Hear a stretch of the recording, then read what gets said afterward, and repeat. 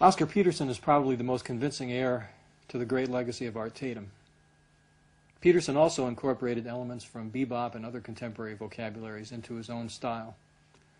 As a solo pianist, his technical ability and harmonic imagination are truly incredible.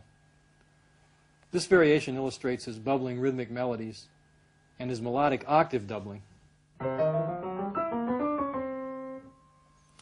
And it also features another version of the so-called block chord style, which Peterson particularly favors. Throughout much of the variation, the left-hand accompaniment contains only half notes, played in a manner which is known as a two-beat feeling.